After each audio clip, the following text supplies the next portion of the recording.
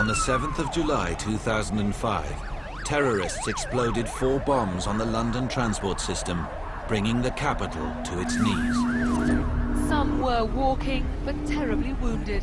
The bombers knew how to hurt and how to terrify. And fractured limbs, carriages, 30 bus torn apart by a bomb. 52 people were killed. Guys, can you move it down, please? This was not a terrorist attack against the mighty and the powerful. It was aimed at ordinary working-class Londoners. Nothing you do, however many of us you kill, will stop that flight to our cities. Whatever you do, however many you kill, you will fail.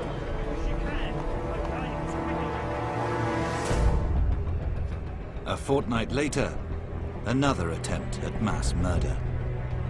4 men tried to detonate rucksack bombs on 3 separate tube trains and 1 London bus. All 4 escaped. Some people say that the would-be bomber actually fled the station and was chased by members. A man was seen running away.